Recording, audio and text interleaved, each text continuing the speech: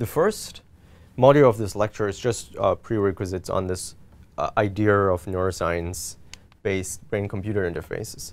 So fundamentally, to be able to interpret BCI models and to be able to interpret parameters of the BCI models, you can interpret certain things like the time ranges of where things become relevant. But really, where the most information is in the location of certain parameters in the brain.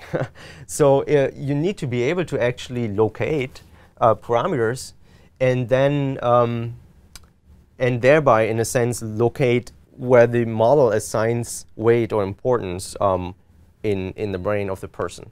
Because we think there's lots of information in the spatial distribution of where things are happening and so on. So that goes a long way towards interpretation. And of course, that's important if you want to know whether you're doing the right thing with your BCI. That can be done in various ways. So one thing is, if you have a spatial filter, there's techniques to calculate which zones in the brain they emphasize the most, where they have the highest gain, basically. What it requires is some sort of a forward mapping for the brain of the person that you're working with, or to use some kind of a general purpose forward model. There's toolboxes for that. So for example, the toolbox NFT has ways to, which is a plugin to EGLab, has ways to calculate these kinds of forward mappings. And there's other work by other researchers, which is also useful for that. There's another alternative way, and that is to directly represent your models in terms of components of the signal that are themselves localized or localizable. And one of these avenues is independent component analysis that I'll talk about a little bit. And the last option is to basically represent models in a space of localized basis vectors.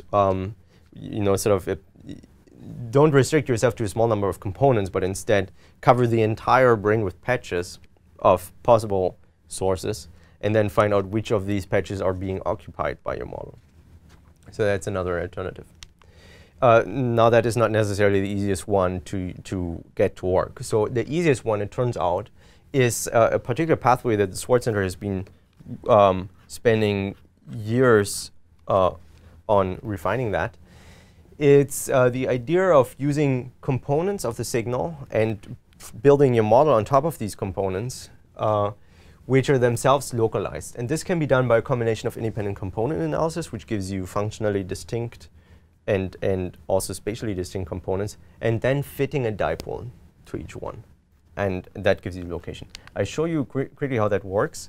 And also, just to connect to the previous stories that we've talked about, ICA is a method that gives you spatial filters, and there's a matrix for that.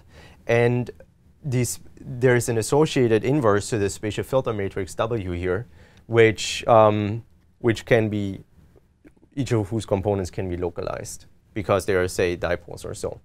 And what ICA does is it optimizes these weights such that the resulting time courses at the next layer are maximally independent over time. So that's the fundamental idea. So it's a purely statistical criterion.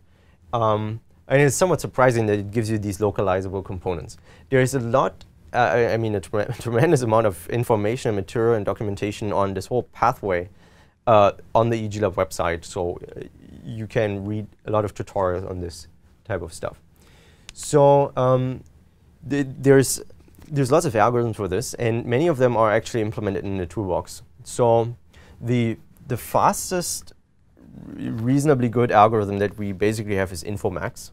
There's a faster one, it's FastICA, but it empirically doesn't give as many usable components. Here's a solution using Infomax. You saw this before. And what's actually not really clear in advance intuitively is why these things should have these kinds of dipolar, so basically biologically plausible, spatially organized topographies, right? Because all you did is apply a statistical criterion based on the time courses. This method knows absolutely nothing about where the channels are located, and it could learn completely scrambled weight maps, but it doesn't. And that is actually kind of surprising, and probably one of the main interesting bits about this whole algorithm. And in any case, you can learn or you can find the locations for these components with dipole fitting. And there's tools in that. In BCRF, there's also a filter stage which does that. It's called dipole fitting. You basically just turn it on, and then it will fit dipoles. And the same pathway that can be used, of course, with other ICA methods. So the empirically best one when it comes to mutual information reduction and so on is EMICA currently. However, this is currently a rather slow-running thing.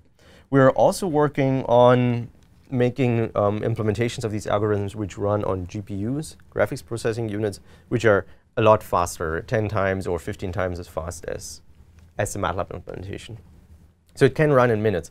But in the current version of the toolbox, this is not yet included. And that takes us to the end of this, this prerequisites module.